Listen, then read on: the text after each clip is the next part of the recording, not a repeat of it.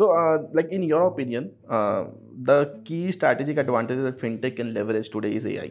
Like, what is the worst or the best thing which you feel around that startups who are building in AI can leverage that particular aspect and build some good innovation out of it?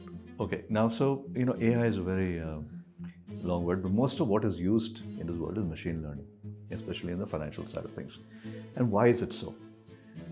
Because at the end of the day, it's a customer, but the customer leaves a lot of data points. So you want to be able to leverage all the data points around all your customers to make sure that you have a great experience delivered to the customer. So if you take, for example, let's say identity verification, what KYC we call today.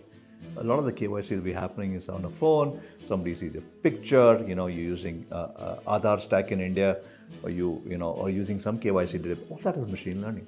So there's a whole bunch of startups which are doing very well in that space, right? Some of them have never raised money, very profitable, right? And they're going global. So when you say machine learning, there's so much scope, like KYC, fraud, again, fraud management, risk mitigation, again, machine learning, huge amount of data points. How can I get finer, improve, better, and reward customers or penalize customers? Pricing, again, a massive opportunity for machine learning. So data becomes the core.